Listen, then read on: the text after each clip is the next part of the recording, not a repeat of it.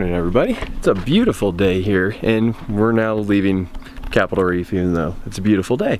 But we are going to Bryce Canyon National Park. Really looking forward to going Bryce and checking out that spot. Oh, and before we get going, I want to let you know that the How Much Does Van Life Cost video that I filmed with Katie the other day, that is up, ready live for you to see it. If you haven't seen it already, I'm gonna put a card up here so that you can just click on that card and go see it. Definitely check it out. I really like how that video turned out. I'm also gonna be looking to put together more videos of like van life kind of Q&A style stuff.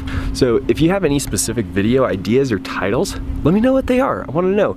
And I'm also looking to collab with some other van lifer people. So if you know van lifer people that travel full time, or if you're a van lifer and travel full time and want to be in a video, let me know. Let's collab. Let's do something cool. But for now, let's go to Bryce Canyon National Park.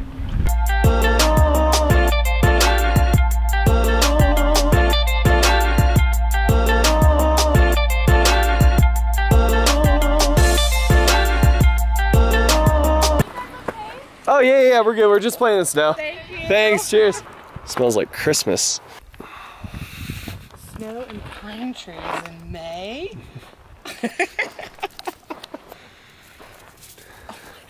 Yeah? Snowing. It's snowing. Yeah, it is.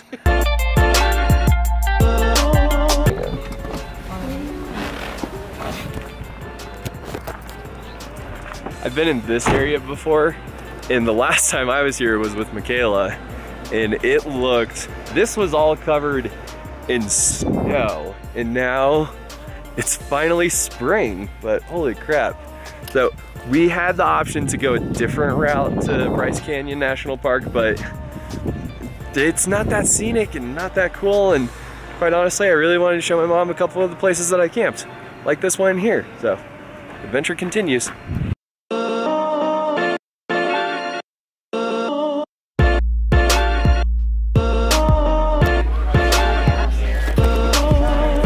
Getting her stamp because we made it to Bryce Canyon National Park. It only took a few hours, wasn't that bad. We're now trying to figure out kind of what to do after mom gets her stamps done. Check out this really cool donation box that the park has at the visitor center. It has all the different flags of different countries. So whatever country you're from, if you want to donate to the park, you can put it there and see who else is donating from your country and other countries. I like it. That's pretty cool.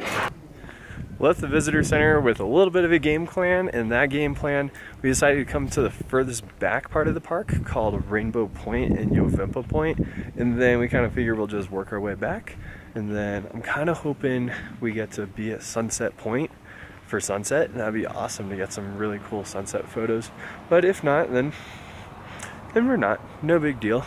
This park is crazy. Last year I was here during Memorial Day weekend, and that was a terrible idea because it was so crowded, but it's a lot less crowded right now. And I'm really enjoying myself a lot more. There's all these conifer trees around here up at this elevation.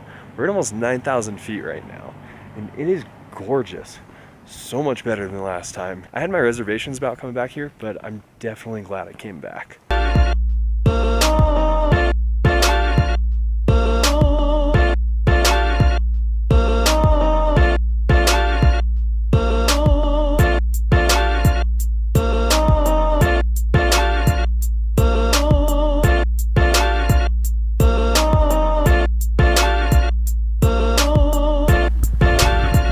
Now, I'm no tattletale, and I'm also not one to follow the rules all the time, but come on, when there's a sign there that says, don't walk over here, and if you get caught, you're gonna get a $100 fine, like, come on. That guy kind of cheesed me off a little bit, but whatever, to each his own, I guess. I also just really want to set a good example for people. They're obviously trying to help the vegetation in that area, and that's just not helping, and the more people that go over there, just not a good thing. Also, check out what I just set up. This is really fun. Should we move that box? Come on, this is just really funny. Like, check this out. It almost looks like I camped out at Ponderosa Point, but I didn't, but it looks really cool. My mom brought me a present from Florida. It's this really cool pillow right here. A friend of ours makes them. They're called Perfectly Pillows. I'll link her in the description below, but they're really awesome. They're custom made pillows, and it's cool too because it's got the state of Florida on it. And there's a star right where my parents live. and I grew up like right around there. But that's now sort of kind of home, so it's pretty cool.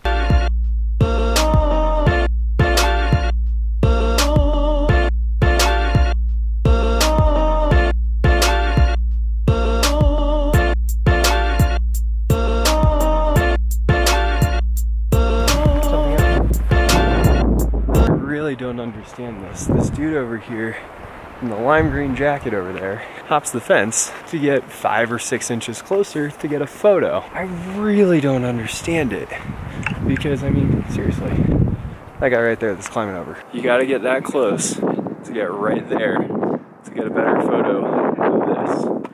Really? Come on. I don't think so. I don't know, Mom. I think you need to hop over the fence to get a better photo. I think it would look so much better if you just hop right over here and then shoot out there and still have everything right here and put absolutely nothing in the foreground. I think that'll look really good. But that's just me. All right, sounds good, cool. Cool, sounds good. I won't record you, don't worry. No problem.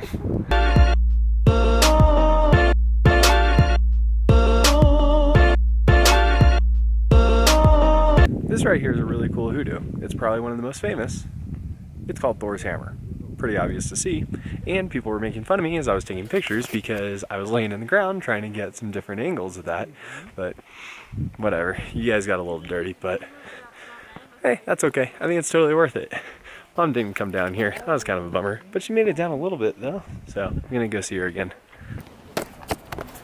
We were talking on the way back up here, and that literally you put sunset into any viewpoint, and 9 times out of 10 you're just gonna have people setting up tripods come sunset time. Mom, how you feeling? Good. We're in like 8,000 feet. She went down halfway to Thor's hammer, which is terrific. Absolutely great for her. She's also coming from sea level still, and well, not quite yet acclimatized. So. Oh, it's coming. How do you feel about oxygen, Mom? I love oxygen. A little more. She's just gonna be running marathons next week back in Florida.